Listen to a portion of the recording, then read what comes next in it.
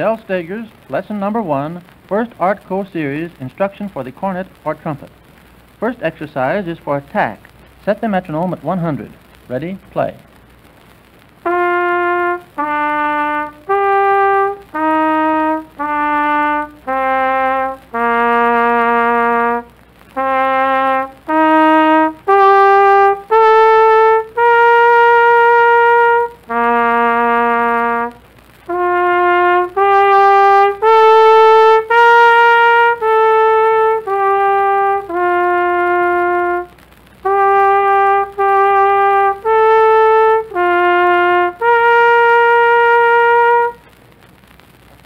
This example is purposely made as simple as possible in order that you think of correct attack while playing.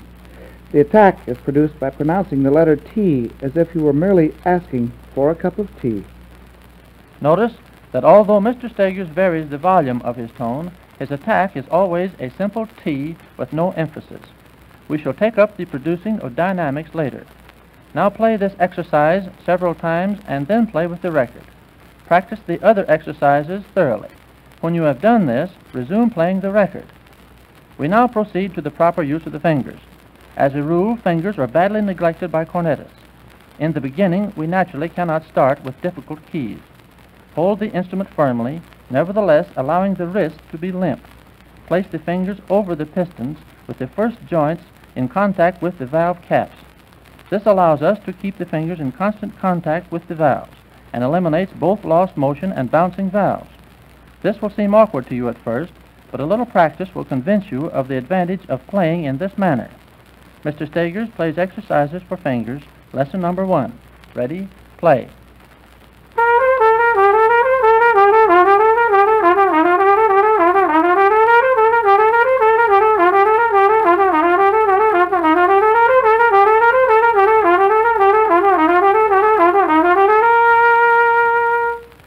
Mr. Stagers now goes ahead with exercise number 5. Ready, play.